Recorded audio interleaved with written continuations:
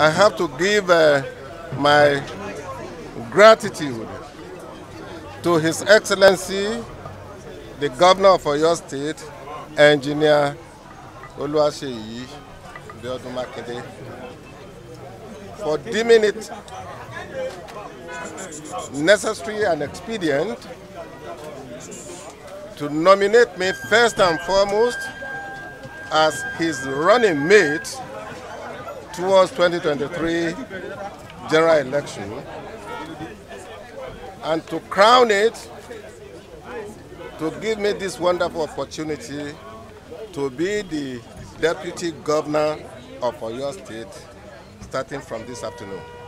I think, and I believe I'm correct, part of the build-up to this event is hard work.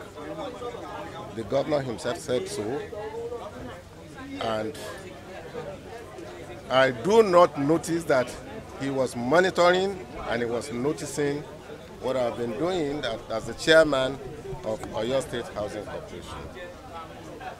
But it manifested today, which culminated into this appointment as Deputy Governor of Oyo State. Constitutionally, the position of Deputy Governor is meant to assist the governor, is meant to advise the governor, and is meant to be a co-traveler with the governor of a state. So I have taken that from the Constitution of the Federal Republic of Nigeria, and I know that it's a position of trust. Trust to the Constitution and trust to the appointer, which is the governor of Oyo State.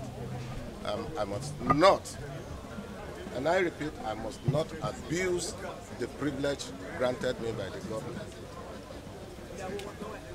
He said in his remark that the reward of hard work is further hard work.